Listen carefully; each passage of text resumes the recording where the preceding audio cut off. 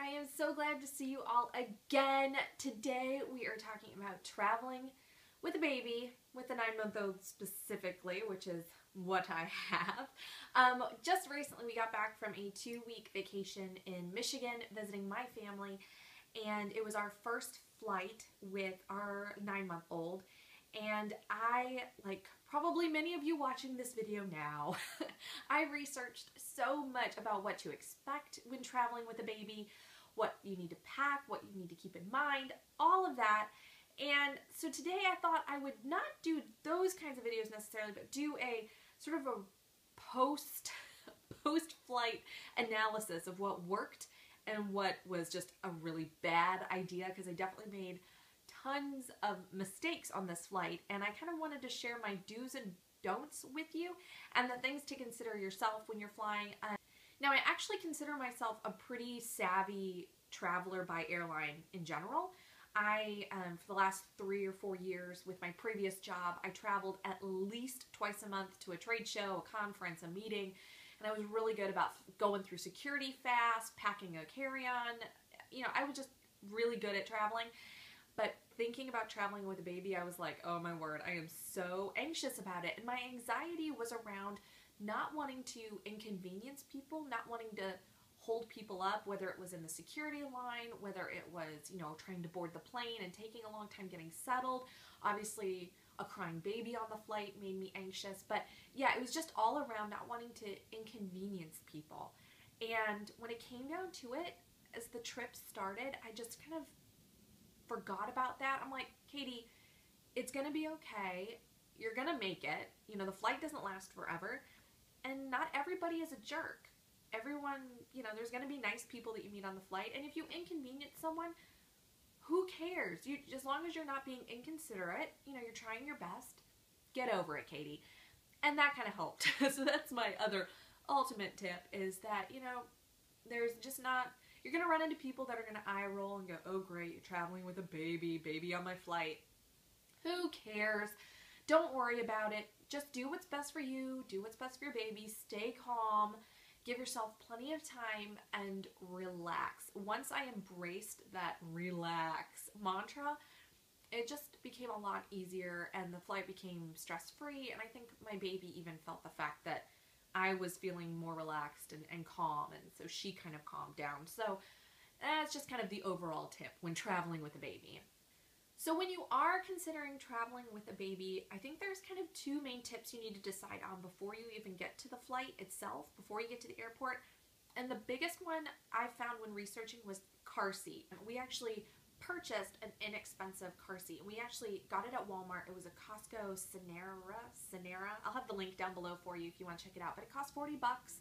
We sent it straight to my parents' house, and they met us at the airport with the car seat in the car. So that worked for us, but that won't work on every single trip. But if you're traveling to Grandma and Grandpa's, check out that option. But you have to consider that before you even step foot in the airport.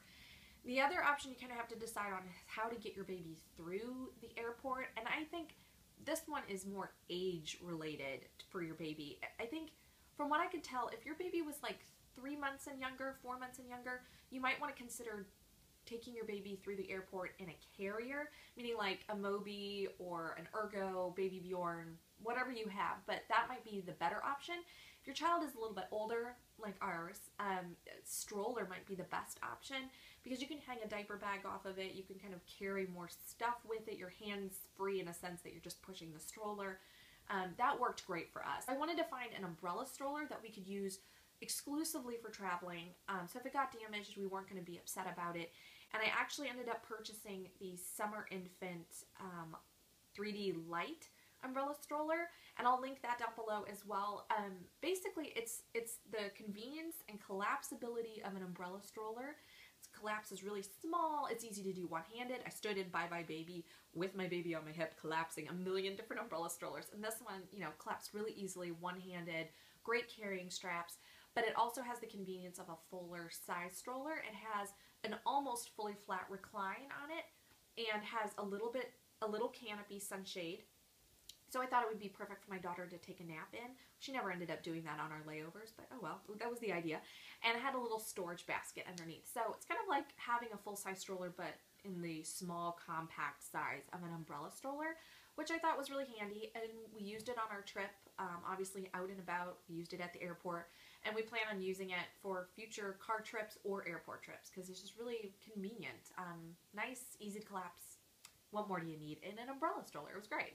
So the other thing you need to prepare before you actually arrive to the airport is the diaper bag. This was my biggest mistake of the entire trip. When I was reading about what to bring and in my paranoia, I was thinking I had to have a million toys, books, and snacks to keep my daughter entertained for the entire journey. And I needed to pack it in a big bag because it would not fit in my standard diaper bag. And so I ended up purchasing a really large tote. Let me show it to you. I've actually got it right here. It is pretty big. It fit on the plane no problem, but it's just a really large open tote, no pockets inside. It was a great idea in theory, horrible in execution. For one thing, it was gigantic. It barely fit under the seat on the airplane, barely fit. Getting things in and out of the bag was a nightmare. I had to like dig in. I had to, like try to rummage for my ID, the boarding passes. It was just a pain. So on the flight back home, I actually kind of streamlined everything that I brought, realizing I didn't need 18 million toys with me and 16 books. I actually just limited how much I brought. I brought 1 book and 2 toys and my daughter's blankie, and I managed to pack it all in my everyday diaper bag, which is the Skip Hop Duo limited edition French stripe. I've talked about this in videos before and on my blog. I love this diaper bag. It has a messenger style strap, which was convenient to not only carry around in the airport, but also to hang off the stroller that we had. But it was just so much easier finding things in my diaper bag that I'm used to. I packed everything in its typical pockets. No surprises. It's just so much better. So word to the wise, don't feel like you have to pack everything and be prepared for every scenario. Bring some extra diapers, bring a spare set of PJs in case there's a blowout, some extra Ziploc bags to store dirty bibs or dirty outfits. But really, when it comes to entertainment, I don't feel like you need tons because your baby is going to be entertained just from the sheer number of people walking around. Babies are people watchers. You can't blame them. People are funny. They're going to be entertained by the flight attendants serving drinks. I barely needed entertainment. I needed a few Cheerios in my hands, and that was pretty much it. I needed a book at one point, and she needed her blanket, her little security blanket kind of thing, and that was pretty much all I needed as far as entertainment. So don't panic and think that you need to bring tons of stuff. Babies just love to watch, so take advantage of that. No better place to people watch than an airport and on an airplane. Trust me. So once you get to the airport, here are the things that I found really helpful. One is we checked our suitcase. We chose to fly Southwest for multiple reasons, but one of the big reasons is you can check a bag for free. So we did that, and it was so nice, especially traveling by myself. I just could not imagine holding a baby on my hip and trying to get a bag into the overhead bin by myself. I just couldn't envision it, so it was easier just to check a bag and be done with it. The other thing, once you get to the airport, give yourself plenty of time.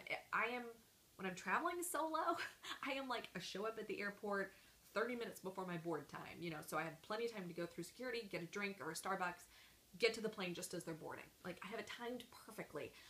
But with the baby, I made sure I gave myself plenty of time. I arrived to the airport early, so I had time to go through the line to check my bag, and you have to get a special pass for your baby as a lap baby. Go through security, get myself water, change a diaper, the baby's diaper, not your own, but it's just give yourself plenty of time so you can relax and not be worried. I mean, the last thing you need when you're already stressed about traveling with a baby is rushing yourself. That's not what you want, so give yourself plenty of time. And finally, once you're at the airport, before you get on the plane, this was another big tip and a mistake I made. Prep your bottle. If you're bottle feeding, prep that. Make sure it's ready to go before you get on the plane. I made the mistake on the first flight that we did. thinking I will make the bottle with the formula on it as soon as I get in my seat.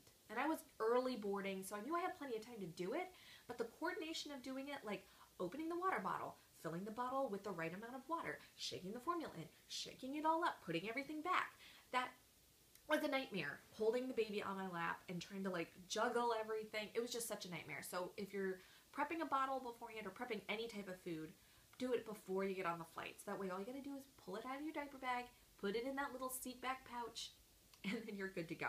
Don't even mess with trying to do that stuff on the airplane. It was so hard. Take my advice. Please don't do it. So once you actually make it onto the plane, the thing I found most helpful was actually as soon as I sat down, before my seatmate joined me, I put the diaper bag on the seat next to me, pulled out the bottle, the snack, like just one snack. I pulled out a little bag of Cheerios and a toy or a blanket or whatever, just one little entertainment item, and then slide the bag under the seat in front of you, and then put those few items that you pulled out just in that little seat back pocket in front of you. So that way it was just easy to grab. You didn't have to worry about digging into the diaper bag immediately. So just as soon as you sit down, pull out a few items that we've got them on hand and easy to grab. And then once you're on your plane, just relax, deep calm breaths.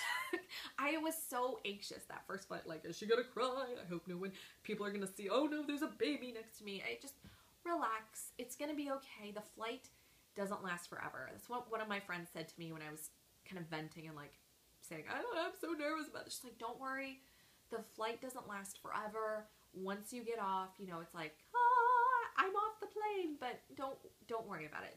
You're not stuck on it for, you know, a million years. It will eventually end. So just focus on the fact that it will be ending and stay calm and relax. It'll be okay. And then sort of some last random tips that I found, and I'm sure these are like, duh, this is a duh tip, but I don't know, I can't help it.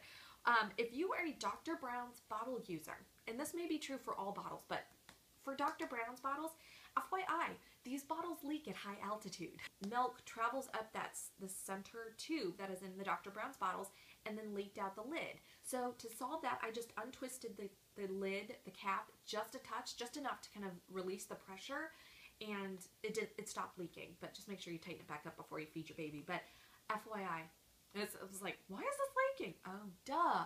So if you're a Dr. Brown's bottle user, FYI. And then speaking of bottles, my other kind of tip, if you have an older baby, my daughter is 9 months, in hindsight, next time when I fly, I'm not going to pack her bottle in my diaper bag, because she actually is preferring to drink, right now, drinking out of these sippy cups that we have. This is an OXO brand, or OXO, and it's a straw type.